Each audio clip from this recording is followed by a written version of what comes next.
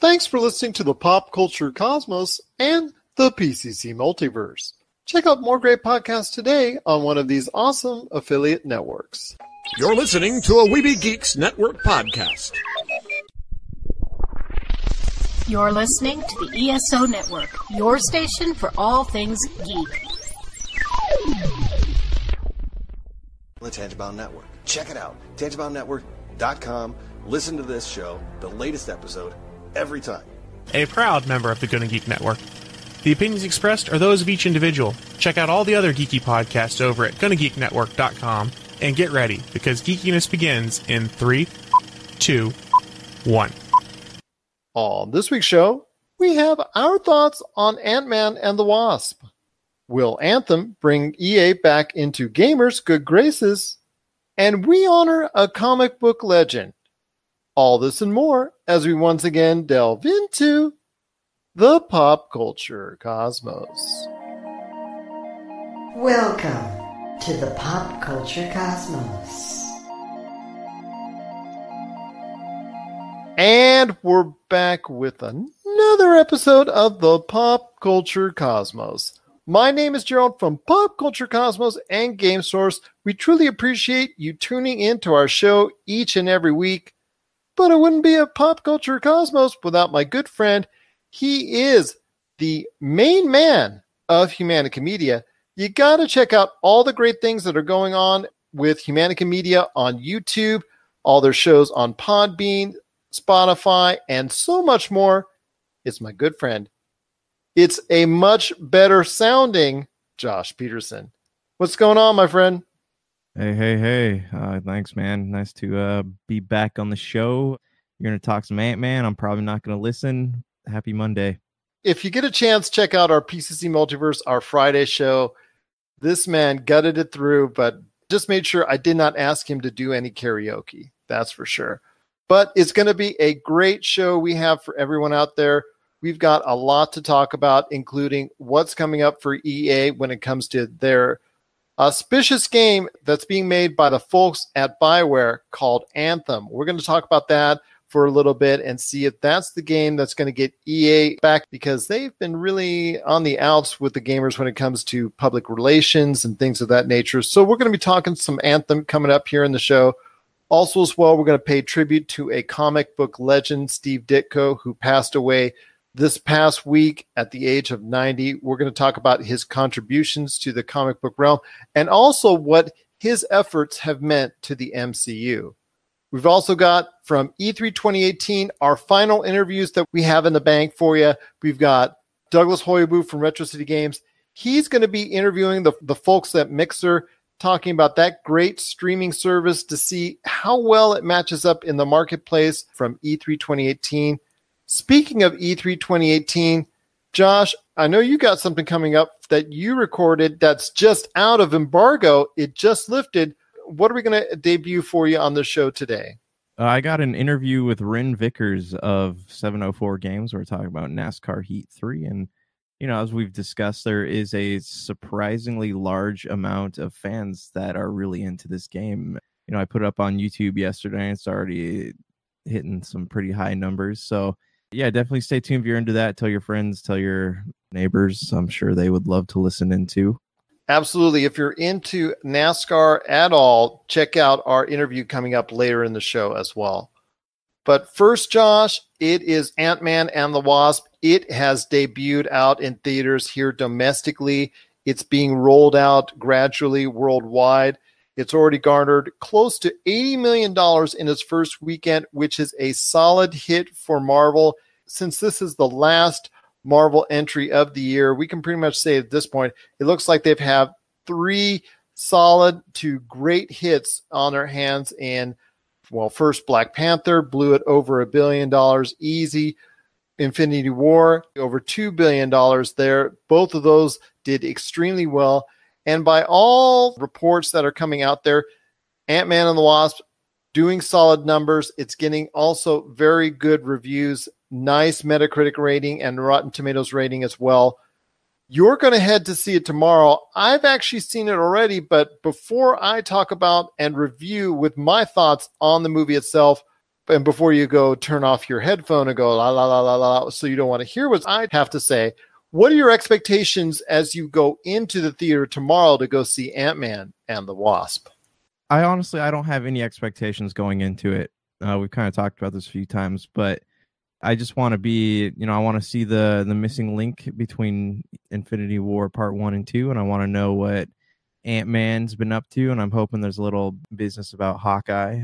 But yeah, I want to be entertained. I'm not expecting a deep story. I like the first one because it was more, it had a different style. It was more like a heist movie, so I don't really know what to expect from this one, but I'm hoping it's good. I'm going in, like I said, no expectations. So that way I won't be disappointed because I'm not expecting anything out of it.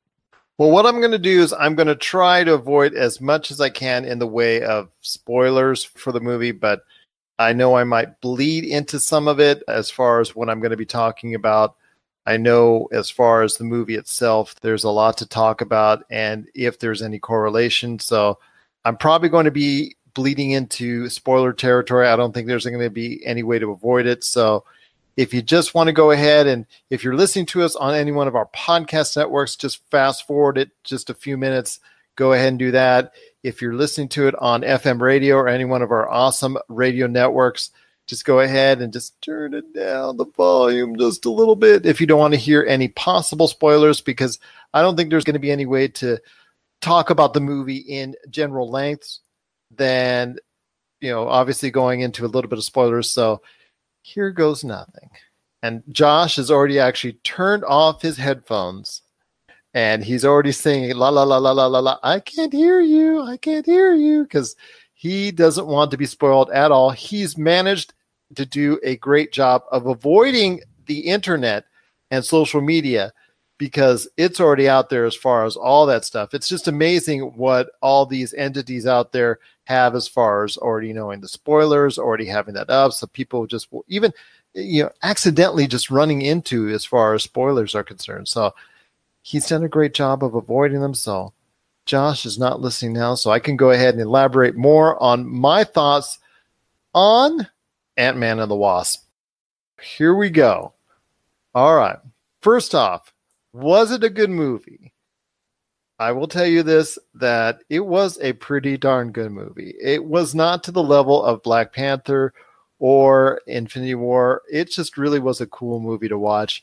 But I think because of the small scale, and I was explaining this to someone earlier, that because of its small scale, I really think that it can never be in the lowest echelon of the Marvel films, nor the highest echelon, because I think it's just limited in the scope of what it can do, because it's just filmed and just the story, the plot line is just dealt with on such a small scale. It's concentrated in and around the Bay Area, San Francisco area of California.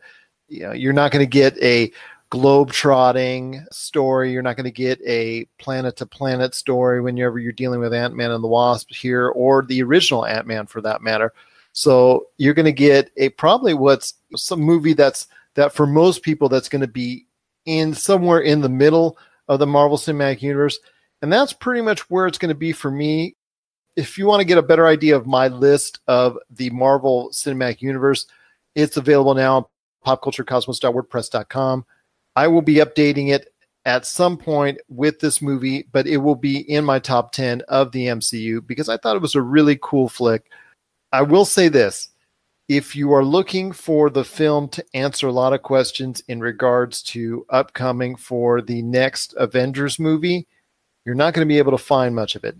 If you miss 3 lines of dialogue, basically, that are just spoken almost offhandedly, then you're probably going to be able to just realize that, hey, this is just a self-contained movie, because there's just 3 lines of dialogue that give anything away to a possible theory or theories behind how the rest of the Avengers that are still alive at this point in time that made it through Avengers Infinity War can actually go ahead and try and get out of the current predicament that the universe is in right now, thanks to Thanos and Avengers Infinity War.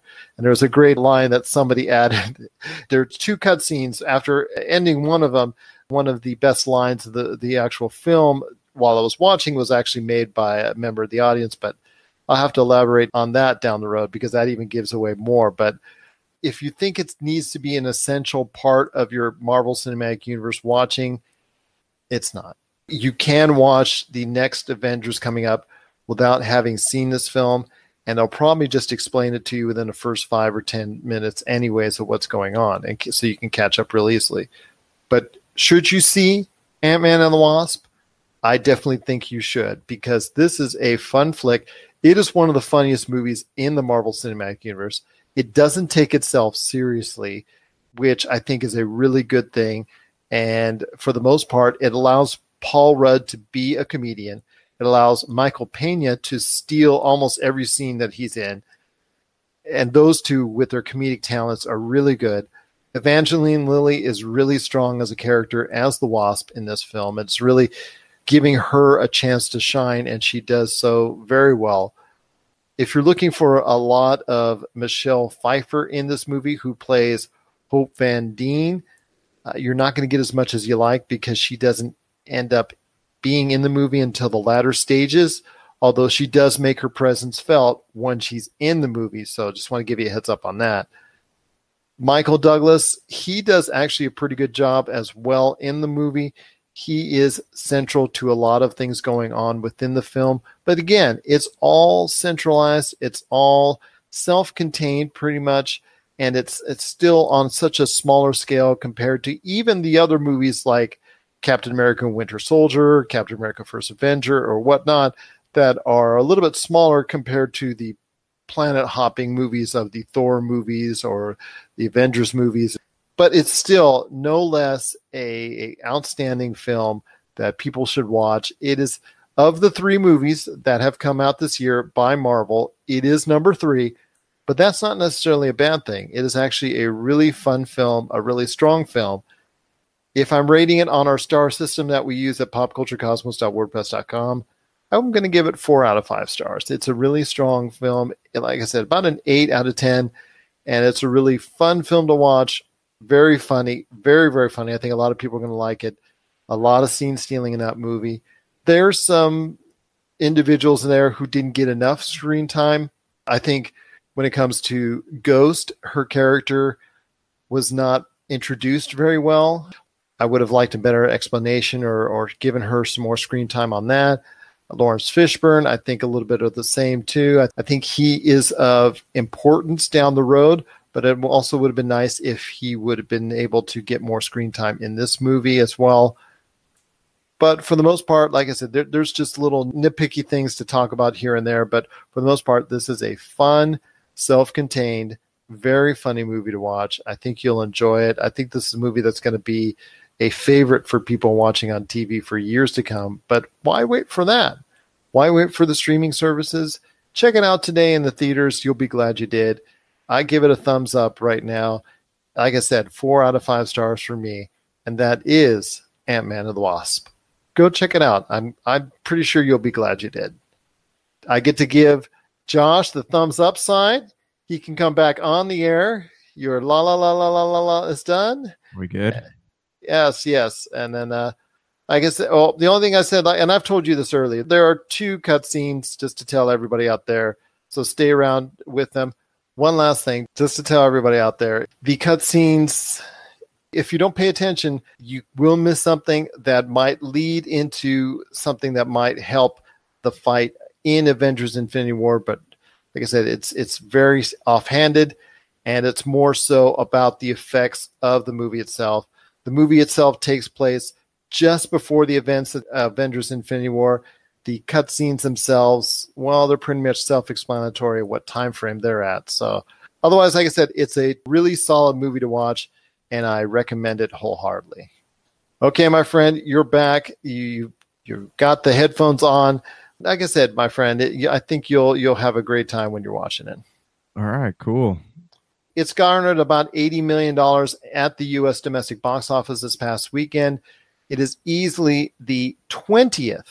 Now get that, the 20th straight Marvel #1 hit domestically here at the box office in its first week out.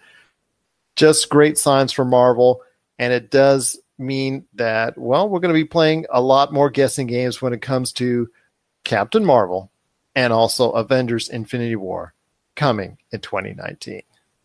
What are your thoughts out there on Ant-Man and the Wasp? Have you gone to see it? Did you enjoy it like I did?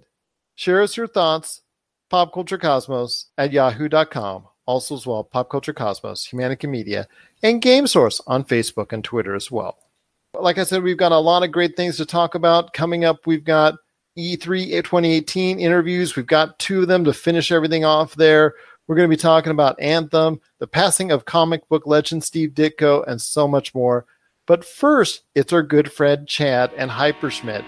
This is About to Win, and this is the Pop Culture Cosmos. Waiting just to see the light. When did this become a fight? Struggle just to fill my lungs with air. Staring at the finish line, the darkness running out of time. I'll do what it takes to get you there.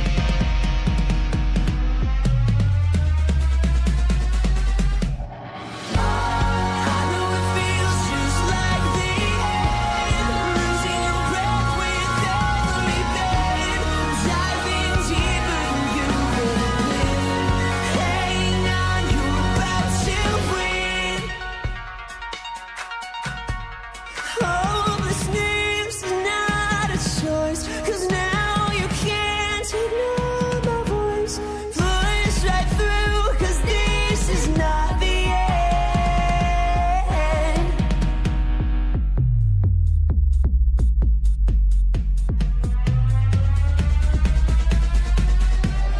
I know it feels just like the end, losing your breath with every pain, diving deeper than you can think. Hang on, you're about to win.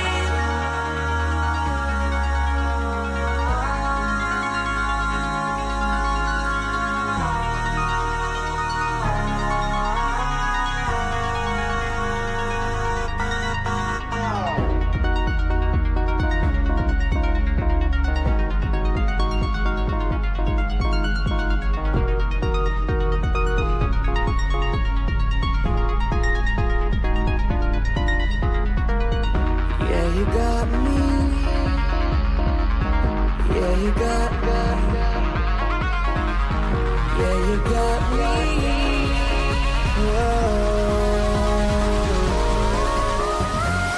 Yeah, you got me. Yeah, you really got me. Yeah, you got me. Yeah, you hasn't got a kiss. Yeah, you got me. Yeah, you really got me. Whoa, I just need a kiss. Yeah, you got me. Yeah, you really got me. Yeah, you got me. Yeah, you hasn't got a kiss. Yeah, you got me. Yeah, you really got me. Whoa, I just need a kiss. I know it feels just like the end, losing your breath with every pain, diving deeper than you can. I know it feels just like the end, losing your breath with every pain, diving deeper than you can. You're listening to the Pop Culture Cosmos. Nothing's better when grilling your favorite meal than adding some delicious Wheelie Q rubs, seasonings, and gluten-free barbecue sauce. Made with the finest ingredients, Wheelie Q products pack a ton of flavor to your meals, whether it's ribs, chicken, steak, hamburgers, fries, or vegetables. To get your hands on some of these tasty Wheelie Q items, head on over to www.wheelieq.com, and a portion of all profits made will go into finding a cure for spinal muscular atrophy. Pop Culture Cosmos listeners, act now and get 15% off your order just by entering the promo code POD1, that's POD and the number 1 at checkout. For the tastiest food on the grill, Nothing's better than Wheelie Q items today at wheelieq.com.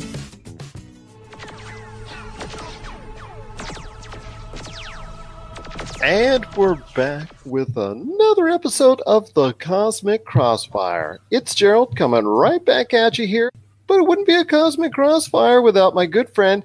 He is the traveling man today. It is my good friend from Rob McCallum Films. You got to check out all the great things that are going on with his awesome experience known as Rob McCallum Films with Box Art, the Kitty documentary, the He-Man documentary, Power of Grayskull coming up, and so much more by checking out today on robmccallumfilms.com, Rob McCallum Films on Facebook, and at Rob McZob on Twitter. It's my good friend. It is Rob McCallum. Busy man, busy man. Busy day today, my friend. A lot going on, but that is just another day, I suppose, in life. It just depends on where the busyness is coming from. We are getting set to move, and it goes on when you move from place to place, and we got moving from a house to another house. So lots of packing, lots of paperwork. It's happening, but there's always time for the crossfire, I hope. But we're here to talk today about pop culture, and I know you're extremely busy, and we truly appreciate you taking the time to talk to us today. But pray tell, Rob, what's on your mind when it comes to pop culture? The most buzzed about director's cut has a little bit more information now in the pipeline, Gerald. This possibly is the most sought after director's cut that has never been released. I don't know why, but here's the skinny. Apparently an artist who worked on Justice League has confirmed that there is a Zack Snyder cut for the film. Again, do we care? Are we just hoping that this cut exists so that the film can't be as bad as it actually is and can only be better? In fact, can't any other cut of the film actually make it better by existing in opposition to what has been released? I did watch Justice League last week on the off chance. And no wonder we didn't talk for 4 days while you grieved. There you go. But it's okay with movie. I think it's better than BVS and also Man of Steel, in my opinion. I know you think otherwise. Wow. Wow. We we should just end the segment in the show right here because you don't have any credibility for what comes out of your mouth next. After making that statement, Justice League is better than Man of Steel and Batman versus Superman. I think you're still talking about a 6 out of 10. No. Okay, here we go. Keep going. I've somehow tuned you out after that magnificent statement you just made. Well, you and I seem to agree on everything. You know it. Yes. But I will say this, that there is plenty of room for improvement with that film, and I mean plenty. But to me, it was all right. It's just an all right film, and like I said, I watched it, again last week, and thought it was a little bit better the second time around. But it still has its issues. So if there is a cut out there that can make it better, by all means, because it does emulate the Marvel Cinematic Universe way too much. There are some ugh moments, but there's also some cool moments too. I like some of the banter back and forth. I thought that was pretty entertaining. I really think there is a connection between the Wonder Woman character and the Batfleck, which is going to be a shame because we're no longer probably going to see the Batfleck anymore and see that develop because they want to make a younger Batman now. I just thought it was, like I said, there were some signs there of hope, but like we know from all the domestic box office, the worldwide box office receipts, that it just wasn't something that the folks wanted to see en masse, at least as much as any of the other movies that have come out recently in the DC universe. Okay, I'm going to cling to one thing that you said there. Just one for now. If you can make a better cut of this film, by all means, does that mean you're prepared to give another 2.5 hours or longer of your life to this film that's only okay? You've already given 5 hours of your life, more than half a workday, and you're ready to give it another 2.5 hour, 3 hours, hoping that it's better, and for a film that's just okay? Why not? Because there's so many things to watch out there, Gerald. You know this. I know this. We talk about that repeatedly. Have you seen this? Have you not seen this? What's next in your queue? We know there is a ton of content out there. I don't have time or a place on my list for a second version of a film that was only okay, even if I wanted to agree with you that it was a 6 out of 10 or a 3 out of 5. I'm not saying I am, because I don't agree that. Even if I wanted to, I don't have time for a second chance film that I didn't love enough the first time. I'm still waiting for that 4-hour director's cut of Blade Runner 2049. I still got to check that out. That's on my list. And I guarantee the first version of that will be way ahead of any recut Zack Snyder director's cut of Justice League. Well, which cut of the Blade Runner? That's for sure, because there's so many out there. In fact, maybe there's even ones that we haven't seen. All likely. What else is interesting in the talk of spin-offs and other movies is an Optimus Prime spin-off has been suggested now. In the wake of Bumblebee getting his own standalone film, there's reports that Optimus Prime will get his own spin-off movie. Now, correct me if I'm wrong, don't the Transformer films already feel like the Optimus Prime show? Why do we need a spin-off of Optimus when the 6 films or whatever are pretty much only focus on him as the main robot? All I hear when you say that is, in the back of my head, Shia LaBeouf just screaming it so annoyingly, Optimus! Optimus! Why would you go ahead and do a spin-off on him when, like you said, it's been so centralized in all these films, and he's been the cornerstone of all of them? Well, but that was, I think that was the week when we had like 7 new trailers drop. Bumblebee versus Lego Movie 2, the sequel, in which we liked better for whatever reasons. We never got around to it because I think we ran short one week on like International Trailer Day on that one Friday. And both of those trailers dropped along with How to Train Your Dragon 3 and Immortal Machines or whatever that was. They all dropped on the same day. But those two I thought were really interesting because they were spun off from an existing film. So I'll throw it to you now. Which movie are you more excited for? Lego Movie 2, given what you've seen, or Bumblebee? Well, Lego Movie 2 didn't even really look that good, but I would put it miles ahead of Bumblebee because I have zero desire to see Bumblebee. Absolutely zero, because I am done with the Transformer franchise. It's been played out. It's done. There's a reason why the numbers kept sliding down and down and down and even more down with each and every one. It's just that it's done. I did love the Lego Movie when it came out. I thought that was really enjoyable, but so far I've not seen anything to really impress me when it comes to the Lego Movie 2 as well. I got to tell you, on paper, I would agree 100%. But Rob McCallum does always a little bit of digging about what's going on here. I thought the Lego Movie 2 looked, or Part 2 or whatever it's called, felt really boring. Nothing felt fresh. Felt like an extended joke that had already hit its punchline. It was digging and hoping for more laughs. It just feels like it's not going to be what the first one was. Hope it does well for everybody involved, just not. I'm not excited. For me, it's like Deadpool 2, because that's when I saw it. That's exactly what I was thinking. But then I started looking at Bumblebee, and it really starts... Well, we'll start with this, the nostalgia factor. Transformer fans are going to love the fact that you have a Bumblebee movie with the original Volkswagen Bug car that Bumblebee was known for back in Generation 1, the original Transformers cartoon and toy. So he's going to love... They're all going to love that. All the fans are going to love that. But what really got me is the director. Travis Knight is directing the Bumblebee spinoff. Now, Travis Knight, if you don't know that name, he is a critically acclaimed artist that works for Leica, the stop motion company behind Coraline, and he directed Kubo and the Two Strings. Both of those films are really excellent for me. They have really great storytelling and an emotional through line that kind of resonates around the world. And for that reason alone, I'm much more interested in Bumblebee, more than any other Transformer film, should I say. Travis Knight is the reason that I would eventually check out Bumblebee. I'm not going to race to the theater to see it, but I definitely will check it out because of who's in charge there. Let me ask you this, though. From what I've seen, it looks like just a normal setup for every other Transformer movie that's been out there. What do you think that's going to be different that he's going to be bringing to the Transformer mix, and especially in the case of Bumblebee? I think there's going to be much like Jurassic World had that relationship with Blue and Chris Pratt's character. I think you're going to see a really solid relationship between Bumblebee and the girl that's the lead character. I think you're going to find that there is that sort of human-pet dichotomy and relationship going on, but then it's going to evolve a little bit more than that. And I think that's going to be what anchors the story all the way through. Okay, I'll take your word for it. If it does prove to be something special, then you know what? I may even check it out when it hits a home video standard, because as of now, I have a home video stand. You're just gonna go down to the corner with a guy selling papers for $2 and check out the home video stand. home video standard, I said, as far as streaming. You're all ready to jump on me today. I'm ready to go. Yes, you must have way too much coffee, my friend. Lots of coffee. Lots of coffee.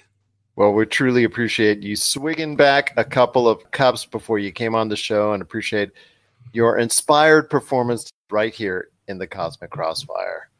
I'm inspired by our discussion today. I'm inspired to quit talking about pop culture for another week. Fair enough. Fair enough. Rob, it's always so great to have you on the show. And of course, a part of the Cosmic Crossfire right here on the Pop Culture Cosmos. Rob McCallum Films is back with a vengeance. This year, we're set to release Power of Grayskull, the definitive history of He-Man and the Masters of the Universe, which chronicles the ultimate 80s billion-dollar franchise, Masters of the Universe. See exclusive interviews and hear untold stories from the people responsible for creating the world of Eternia, a place full of magic and science, and learn about the craft of creating action figures and animation. Power of Grayskull drops this year and is just one of our many projects at Rob McCallum Films. And we're back with the Pop Culture Cosmos. This is Gerald Glasser from Pop Culture Cosmos and Game Source. Thank you so much for tuning into our show, and we truly appreciate everything that you do for us as far as listening to our great programming. If you want to check out a listing of all of our shows, when they're playing, where they're playing, because we are being played all around the world 7 days a week on online radio stations in the US, Canada, the UK, and Australia. Or you want to check us out on over-the-air FM radio or any one of our over 30 podcast networks, we've got a scheduled listing right there for you. And that's going to be at Pop Culture Cosmos on Facebook or Pop Culture Cosmo on Twitter. Josh, I know you got a lot of great things going on with Humanica Media. So give us the lowdown, my friend. What is going on with Humanica Media? Just new Topicocalypse. That's it. You can catch the last episode now if you want to on Podbean, and then there's a new one going up tomorrow morning, which you can definitely check out. I don't actually know what it's about yet because I haven't edited, but yeah, it's going to be good. And also Podcast Radio Network. When are we on, Gerald? Tuesday night, 7 p.m. Eastern, 4 p.m. Pacific on the Podcast Radio Network for Attack of the Humanicans. We're on Mondays and Fridays on the Podcast Radio Network, and we're also, like I said, 7 days a week on online radio, and you can always find us on Podbean, Spotify, Apple Podcasts, and over 30 different podcast outlets. My friend, I know you've gotten a chance to check out a lot of the action so far when it comes to Anthem. You know, I know it was shown off heavily at E3 2018. I know it garnered a lot of critical praise and awards as far as from the outlets that got a chance to see it up close and personal. They just showed off the 20-minute primer that they showed to the press at E3 2018. They just transferred that video and made it available to the public. Got a chance to look at it myself. I know you've got a chance to take a look at Anthem and what it's all about. Before I get into my thoughts with the game, what are your thoughts with Anthem in regards to maybe being a bounce back for EA after the Mass Effect Andromeda Star Wars game, single player story, and everything that seemed to be going on, Battlefront 2, and all that drama that EA itself has created? Tell us your thoughts on Anthem. Honestly, like, I know a lot of people who are super excited to play the game. I'm not. You know, there are just far too many games like that out there already. So I don't know what they're going to offer me that I can't get elsewhere. And the fact that you have to play it with people, I don't know, it bothers me. And like, I think EA they have pretty much destroyed BioWare. BioWare is a story-oriented, they're a studio known for story-oriented games. They're not good with multiplayer games. You know, everyone's super stoked about Anthem, but I feel like it's going to be like, you know, some of the many other games that were big titles at E3, but then kind of faded into the bargain bin within the first 2 years that it was out. I think the combat looks cool. And, you know, the fact that your buddies can, you know, you and your buddies can basically take, it's like, it reminds me a lot of, reminds me of a mixture of Monster Hunter and... for me, it reminds me a lot of Destiny.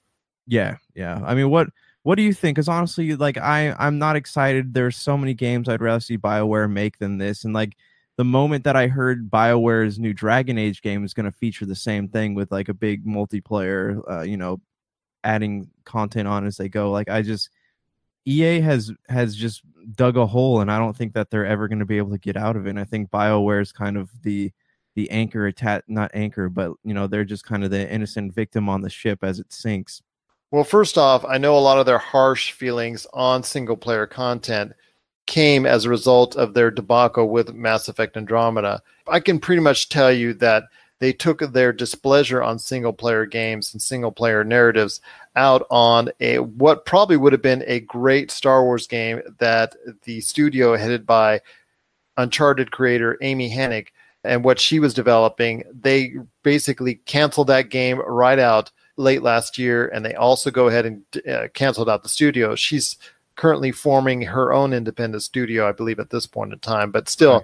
I honestly, I think the whole thing is EA's fault, though. Like with Mass Effect failed because they took all of the people that were supposed to be working on Mass Effect, put them on Star Wars, and Star Wars wasn't even, it wasn't even that great. If they would have just left them on Mass Effect and not ruined the legacy of such a great video game series, not only would BioWare not have a bad reputation, but I think people would hate EA less. They were, for at least 2-3 years straight, the most hated company in all of the U.S., but they were turning around that in good favor with the fans. They were starting to get really good vibes from the fans as far as their overall outlook. But like you said, in 2017 was a turn for the worse with all their poor decisions there, and it looks like it's continuing. With Anthem, this is supposed to be one of their benchmark games that they're looking forward to when it releases in early 2019. A game that's supposed to have this central hub area where you go for storylines and missions and things of that nature, and then you go out into the world itself with 3 co-op players, so you can play up to 4 people at one time. Then you go out and tackle the missions there. You tackle whatever wildlife or monsters that are out there or other space alien races or whatever that you meet out there. To me, like I said, it blends a lot of what Destiny is all about already. And like you said, there's stuff that's already been out there that do similar things. I'm not in love with it either, but I know a lot of money and a lot of backing is behind Anthem. Otherwise, they would not be giving it as much hype and as much promise as they are trying to give it. I know they're writing a lot on their early year hopes of 2019 on Anthem, and to me that's quite a concern because, like you said, Mass Effect Andromeda should have been given this kind of love. The Mass Effect series as a whole should have been given this kind of love, and it's a shame if we'll never see the Mass Effect series reignited again. That's a terrible thing if that's the case. But we can hold hope that Anthem is actually going to be something more than what you and I are expecting. But I will say this, they are treating it like a AAA game. They are treating it like a top shelf game and something that they want to commit to for at least the short term in a big, big way. But if it fails, this is bad. Like that's it. And there's no EA will... I think, besides sports, I don't think that EA will ever be able to venture outside of the sport genre again. And or outside of Battlefield. But here's the thing. Even Lucasfilms is looking to find somebody else to develop their games. So everything's up in the air. And, things are even up in the air at Lucasfilm right now. But I know there's like a 10-year contract that they signed, I think, in 2015. So... But you're right. If there's a performance issue, if it doesn't meet up to standards, either quality-wise or performance-wise, I'm sure there are clauses in there that Lucasfilm can find an out on if they want to go ahead and switch development studios on their future EA game, on their future Star Wars games. Right, and here's another thing too. Like I mentioned before, BioWare is the indentured servant on the boat that is EA, and if that goes down, then BioWare is just an innocent victim of it all, but they can't, that's it. They can't do anything. So EA has effectively, their hatred of single player games, I think it's a plague, and it has ruined BioWare, one of the greatest story driven game companies out there today.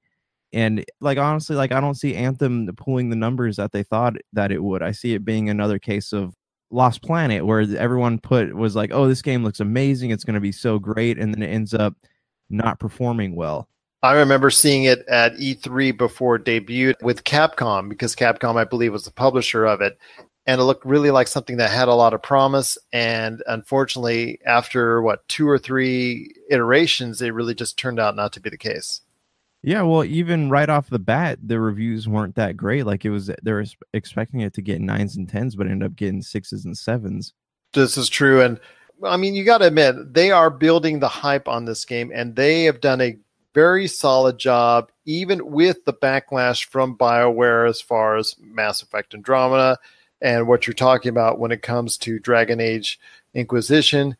They are still doing an admirable job of being able to promote Anthem as something that is garnering a lot of hype, whether we like it or not, whether we have favorable opinions at this point or not. They are doing a very solid job of making it a top shelf AAA game. Whether or not the execution is there is still up for grabs. It's still wait and see. I am not endearing myself to the game as of this point, but I could be turned around if I think it's going to be something worth looking at. But I agree with you on that as far as their position with BioWare in recent past and their position on single-player games and single-player narratives as a whole has been disappointing. And with a lot of fans like you and I who really just enjoy single-player narratives for whatever reasons that we enjoy playing them, it just seems like it's been disappointing, their whole attitude when it comes to the single-player narrative. Yeah, and that bothers me. I have no goodwill towards them whatsoever, and maybe the game will be good. I'm sure some of my friends will pick it up, but I have no interest in playing it at this moment in time. Well, hopefully they can turn around the minds of both you and I, because if Anthem is a bust and you lose the Star Wars license, that is a really hard and difficult thing for Electronic Arts, aka EA, to go through, because then you have a situation there where you only have FIFA, you only have Madden as your really 2 Star Wars, and you've got the Battlefield series. That's it as far as quality games that you've got continually producing. Otherwise, you have smaller games that have done pretty good in some cases, but not to the point where it's going to pick up the losses for what you did for Mass Effect Andromeda and maybe some others, including, Star Wars Battlefront 2, which has not met up to sales expectations, and also possibly Anthem, if that fails in early 2019. What are your thoughts out there on Anthem? Did you like what you saw? Because we really want to be convinced that Anthem is a game worth playing, and we really love to hear your thoughts, why you are really looking forward to Anthem as being that next AAA game that will reinstate the fans' faith in Electronic Arts. Please share us your thoughts with us. popculturecosmos@yahoo.com. Also as well, Pop Culture Cosmos, Humanica Media, and Game Source on Facebook and Twitter as well. Coming up next, we've got 2 great interviews for you from E3 2018. We've got Douglas Haughaboo at the Mixer booth, and then also we've got Chad Smith and Josh Peterson talking to the folks at 704 Studios regarding their upcoming game, NASCAR Heat 3. This is the Pop Culture Cosmos. Greetings, wrestling fans. This is Dave Dynasty, host of the Dave Dynasty Show, the podcast that every week brings you nearly 2 hours of pro wrestling goodness from the Midwest. We feature interviews with the legends of the past, stars of today, and the prospects of tomorrow. We have segments that feature classic wrestling audio, whole episodes devoted to the history of Midwest pro wrestling, and much, much more. Do not miss an episode of the Dave Dynasty Show. We are available on all podcast platforms, or you can access past episodes and all of our social media links by visiting davedynasty.com. Be good, be safe, and keep on growing. Hey guys, this is Doug from Pop Culture Cosmos, and I'm here with Ben from the streaming company Mixer. We were talking about his streaming service and the company he works for. If you want to give us a little rundown of what Mixer is and what they do and where you guys are around. Awesome. Thanks for having me, guys. So yeah, as you mentioned, Mixer is a live streaming service. We like to think of the stuff that we're working on right now as sort of the future of live game streaming. So we've bet really big on interactive, and so making viewers and streamers having an experience together that's different than just chatting and watching. And so we have a whole set of tools where viewers can press buttons and actually change the game of the gameplay of the streamer itself. For example, in Minecraft, you can pretty much summon any element in the Minecraft game and have it pop up in the streamer's world while they're streaming the game. And so we're working really hard with game developers and publishers to create these new types of streaming experiences that go beyond just watching content and instead kind of blur the lines between playing as well. At the same time, we're invested really much in a lot of other differentiating features in the viewing space. We have a feature called co-streaming that allows streamers to join their streams up to 4 at one time. So you basically have a quad box experience where you're seeing everybody on the screen streaming at one time. This is perfect for games like PUBG, Fortnite, squad-based games where you want to see a perspective of each person in the match itself. And it really adds that sort of differentiated viewing experience that you can't get on other platforms. And lastly, another feature that we've really invested heavily in, what we love about as well, is called Hype Zone. And so Hype Zone uses advanced machine learning to detect streamers across Mixer that are streaming in very intense, exciting moments. So we have this channel for Fortnite, we have this channel for PUBG, for Realm Royale, and Rainbow Six. And basically, if you're a streamer on Mixer and you have 5 players left in your Fortnite game, we know that, we can detect it, and we will automatically host you on our Hype Zone channel. So you can go from 0 viewers, never had more than 5, to all of a sudden thousands of people are watching you at the most intense moment of your Fortnite game, cheering you on, ready to see if you can get that victory royale. And it's really good for streamers who are just kind of getting started and trying to grow an audience and find their space on the platform to get in front of people that really love that type of content right away.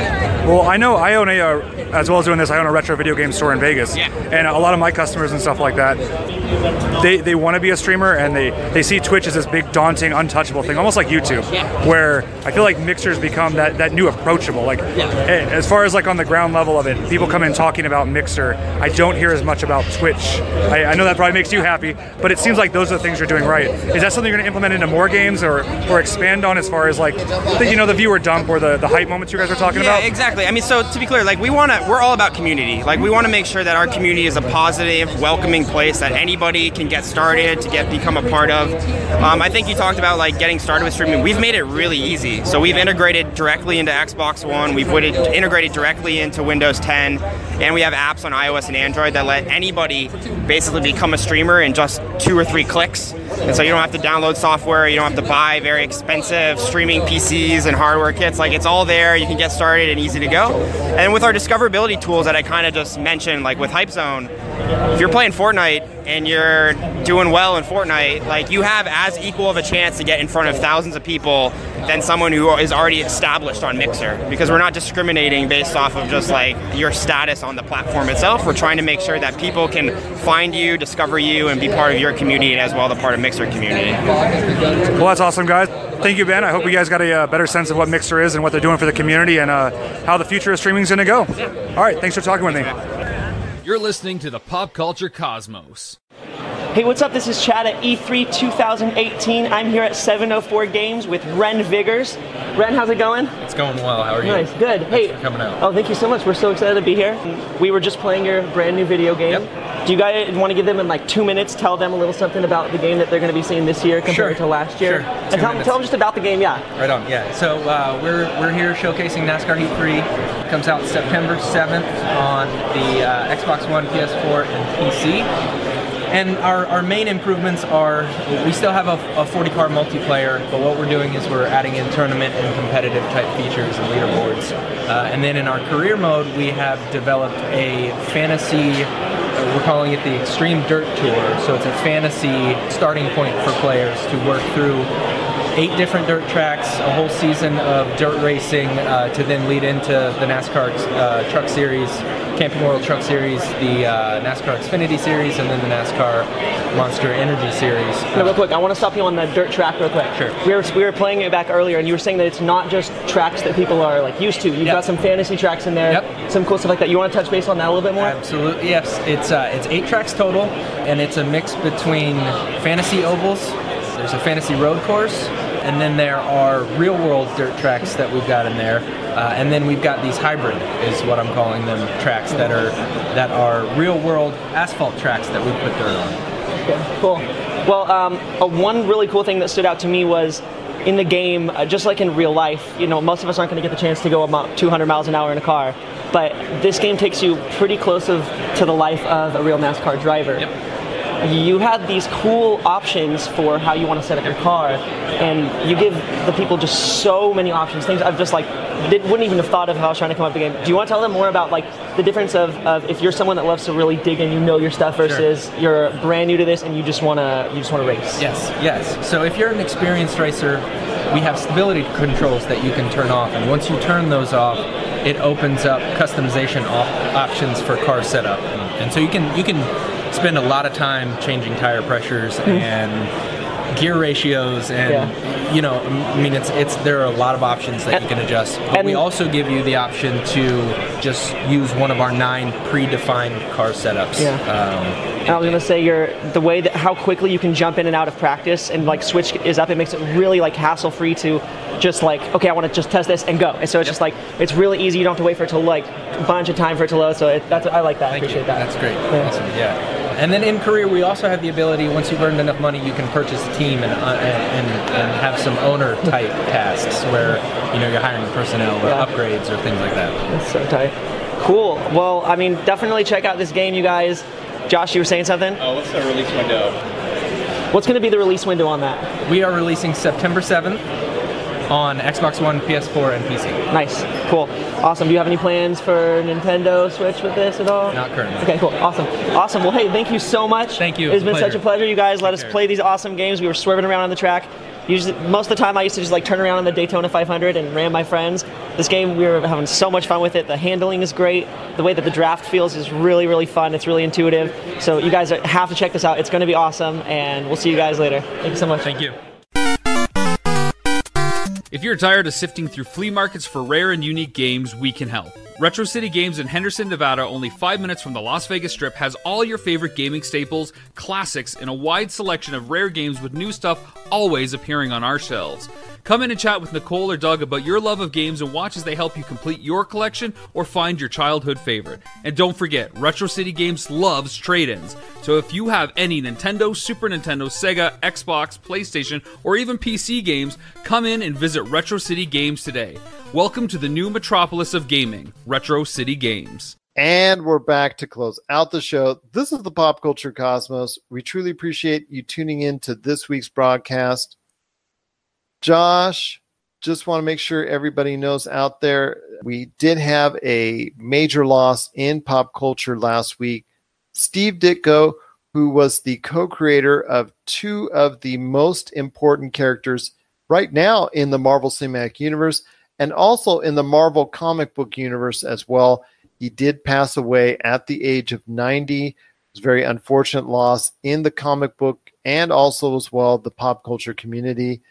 He was the co-creator, I should say, along with Stan Lee, of Spider-Man and Doctor Strange are some of his more notable creations. He did create many other characters within both the DC and Marvel universes, but obviously when it comes to importance, it all starts with Spider-Man and Doctor Strange. I did hear about that, yes. You know what always makes me sad about Steve Ditko is the fact that there's a lot that went on behind the scenes that we'll never be privy to because he did very few interviews and he's very reclusive even after he left Marvel and started doing his own thing. I know he had a brief stint at DC, but yeah, there's kind of a falling out there and we'll never really know what happened between the two of them. I wonder just how many people know who Steve Ditko is and what he did. I know he's not solely responsible for the creation of Spider-Man, but you know, he did a lot of drawing and he helped create Doctor Strange. it's a name you don't hear a lot because you mostly hear about Stan Lee and Jack Kirby and you see his name flash on there, but it's so quick most people don't even recognize it when they see any Spider-Man movie or any Doctor Strange movie as well. Right, correct. So there's just a history there that not a lot of people know about. Obviously, the big comic book fans know, and it's become he's kind of a pop culture icon. But he kind of reminds me of Halliday in Ready Player One. You know, they had that big him and the other guy had that big fight, and then one of them retreated from the world, didn't really talk to anyone until right before his death. But I'm glad that he's getting remembered for his accomplishments, and it's, even if it has to happen posthumous, I hope that people actually do some research to find out what he did and what kind of effect that he did have on the comic book world. Well, you're right. Even if it does come posthumously, that it's still, at least we're remembering him and the contributions he made to the pop culture universe, which start and pretty much, are focused on the creations that he did along with Stan Lee of Doctor Strange and, of course, Spider-Man. The only thing at this point in time, if he were still alive and I got a chance to interview him, I just would ask if he was proud of, especially with those two characters. I hope he was. I sincerely hope he was, with where they've gone, both in the comic book world and the Marvel Cinematic Universe. But I cannot thank him enough for all of his contributions, for all of his characters, but especially Spider-Man and Doctor Strange. So our best thoughts to his family, our condolences, and our prayers go out to you, to the family of Steve Ditko, the co-creator of Doctor Strange and Spider-Man, unfortunately passing away last week at the age of 90. Josh, any last thoughts on this? No, I mean, I just encourage everyone, even in pop culture, there's people who just read headlines. So a lot of people who aren't really as deep into the world as we are, they might come across a headline and see, oh, Stan Lee did this. And, they know things from what they read on headlines, Stan Lee, Steven Spielberg, stuff like that. But I encourage you to dig a little deeper, because sometimes your favorite heroes, your favorite storytellers, your favorite novels, they have a history that's a lot deeper than what you'd think. Like, I was talking to my dad earlier today, and we were talking about pulp fiction novels, the genre of pulp fiction. Anytime you talk about pulp fiction, they're like, oh, the Quentin Tarantino movie. And that's kind of ruined the fact that a lot of these like great writers, you have Robert E. Howard and Edgar Rice Burroughs, you have stories, you have Conan, you have Tarzan, you have Solomon Kane. A lot of these novels, like these writers, they so heavily influenced modern storytelling and comic books. I would go even far as to say that like people like Superman and our modern heroes, even a bit of Star Wars, might have had a little bit of influence from stories like John Carter of Mars and Conan the Barbarian, those types of stories. And we take for granted that kind of thing. You go back and there's just such great stuff out there that nobody reads because nobody talks about it ever. I agree with you on that. And it's not spoken very much of delving into those past great works that are out there that, like you said, influence a lot of what we have come to know in pop culture that was emanating in the 70s and 80s and 90s, that took from a previous generation of great pulp fiction work that's out there. So if you get a chance, check that out. And also, if you get a chance, check out the actual storylines and comic books that Steve Ditko had a hand in writing in, like the beginning series of Doctor Strange or the original series of Spider-Man, and get a chance to learn more about the history of where those two great characters came from, because you're going to be seeing them real soon in 2019 as part of, almost likely in both those cases. But as we know, another Spider-Man Homecoming is already in production at this point in time. And we know Doctor Strange, that's already been greenlit for another sequel in the Marvel Cinematic Universe for Doctor Strange. So the creations of Steve Ditko live on, but these pulp fiction stories live on in other facets of our pop culture. And it's up to you out there. And hopefully you get a chance to check out all of this great work from the past and understand why these things that we love so much now and where they came from and what influences they had and making them so good today. If you have any thoughts out there on the passing of Steve Ditko and want to share your thoughts, Hey, no problem at all. Please share it with us. popculturecosmos@yahoo.com. Also as well, Pop Culture Cosmos, Humanica Media, and Game Source on Facebook and Twitter as well. Well, we've got a lot of great things that we've got in store for you coming up in future episodes. Like, first off, on Friday, we're going to be talking about The Rock's new movie, Skyscraper, also as well, Hotel Transylvania 3. Those are coming up as far as great movies, but also we've got Comic-Con on the way, EVO on the way, and we've got a lot to look forward to in pop culture. The summer's not over yet, and there's a lot more left to do. Josh, any last thoughts on the way out? No, I think I'm good. I'm going to go see Ant-Man tomorrow, and I'll chat with you a bit about it on the next episode. All right. Sounds good, my friend. That truly sounds like a plan indeed. So for Josh Peterson, this is Euroglassford. It's another beautiful day in paradise right here in the Pop Culture Cosmos. We thank you for listening. And here's hoping you have yourself a great day.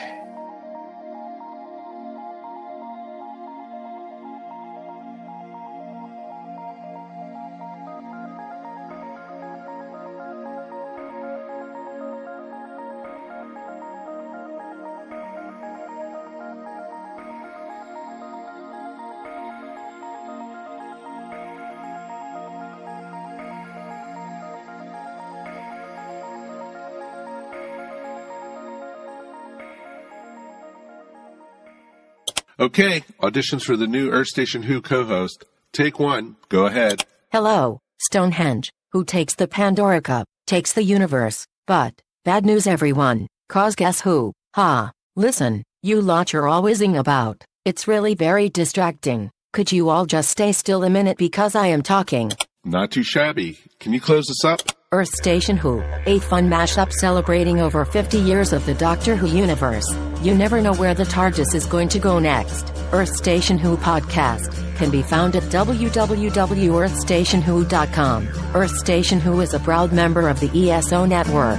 We are up on Facebook, iTunes, Stitcher Radio, or wherever fine podcasts are found. Peace, and we are done. Did I pass the audition? We'll get back to you. Next. You're listening to a Weeby Geeks Network podcast.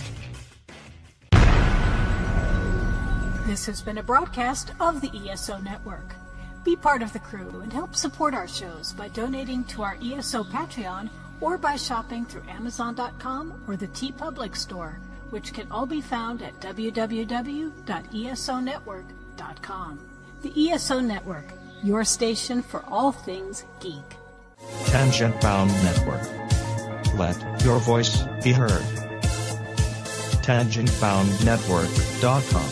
Thanks so much for downloading the Pop Culture Cosmos, and stay tuned as more great podcasts are on the way. Thanks again for listening to us here at the Pop Culture Cosmos.